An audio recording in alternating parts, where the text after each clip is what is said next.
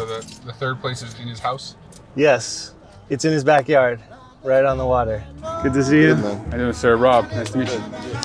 This is a gorgeous backyard. Be careful walking here. I don't want anybody falling through, you know? When did you start making barbecue? I started as a kid with my mom.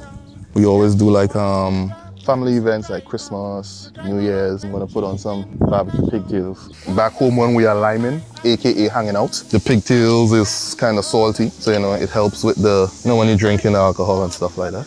It's not the regular salted pigtails that everybody uses. Well, how is it different? Oh, what is this? I mean, this is a blowtorch. So the real deal about this is to kind of like get the skin charred a little bit, you know? This is my version of barbecue pigtails. I call it pork candy. I think this is the best piece of barbecue pork I've had in this city.